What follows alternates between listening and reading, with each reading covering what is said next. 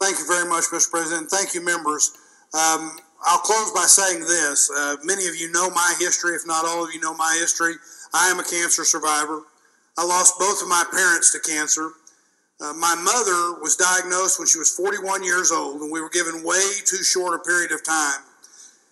Her rule of life became, keep me alive 6 months, because who knows what I'll see, and who knows what they'll invent to keep me alive another 6 months. And while she died way too young, she died at 62 years old, she lived all of those years. That is what we're talking about, between 41 and 62. And they did invent a lot of different things. She went through a whole lot of things to survive that long.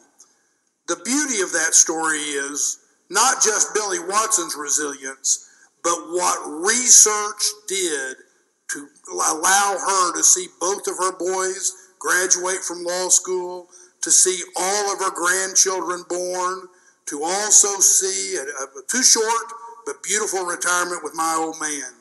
That's what we're talking about. So thank you all, and Mr. President, I move adoption of Senate Resolution 684.